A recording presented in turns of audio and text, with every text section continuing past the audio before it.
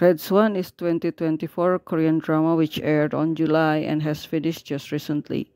The story revolves around Oh Hwan-so, played by Kim Han-il, who reached the top of her sport career as a golf player despite having a rough life background.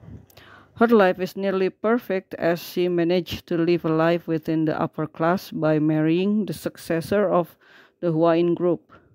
Now, Wanso retired as a golfer to work as the chairperson for Family Foundation and has gained worldwide fame through her charity work.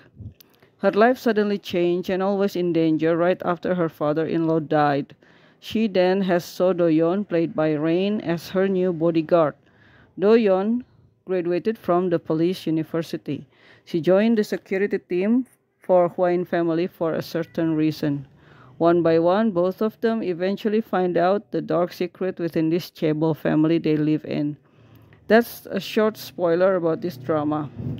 After I finish watching the whole 10 episodes, I would personally rate it as 4.5 to 5 out of 10.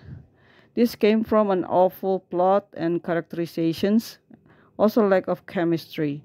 It was a total failure and mostly predictable too.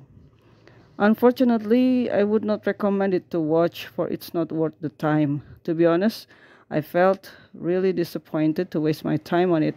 Anyway, this is my random fan art drawing based on the official poster, and that's all. Thanks for watching.